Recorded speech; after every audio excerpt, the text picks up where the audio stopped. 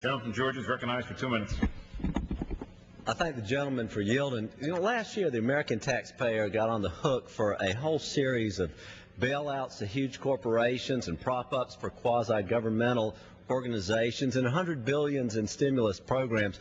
Reminds me of a layer cake, 7-layer cake. When I was growing up in Athens, Georgia, went to Alps Road Elementary School, and on the way home every day when I'd walk home, I'd pass the Beechwood Bakery.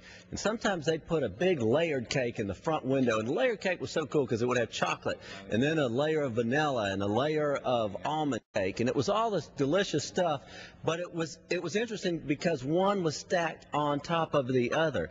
And that's what we're seeing in the Pelosi deficit Congress. Last year, $29 billion for Bear Stearns bailout in March, $168 billion in May for a bailout, $200 billion in July for Fannie Mae, $700 billion in October, $85 billion for AIG in September, and then this year, $790 billion for a stimulus package. Well, you would think that some of that would be coordinated with last year's appropriation bill, which we're about to pass, but instead, it's all layered just like that cake.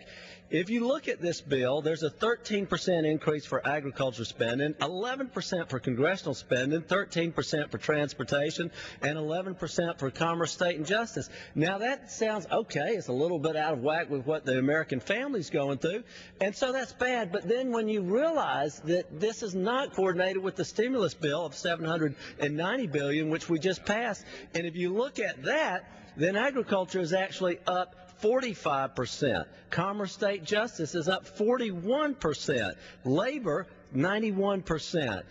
Transportation, 139%. Overall, these accounts and these 7 appropriation bills have gone up 80% when combined with the stimulus package. And the stimulus package in these areas isn't something that's going to be hardcore job creation. There's not enough public works to it. Right?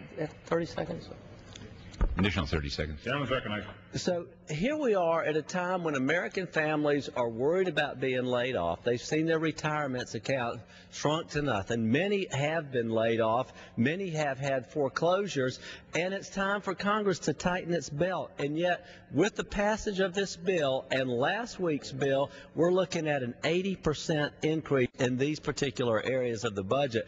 I believe the proper vote today is to vote no, send this back to committee, let actually Republican members look at the bill, try to redraft something that's better, and let's work together for a better piece of legislation. I yield back.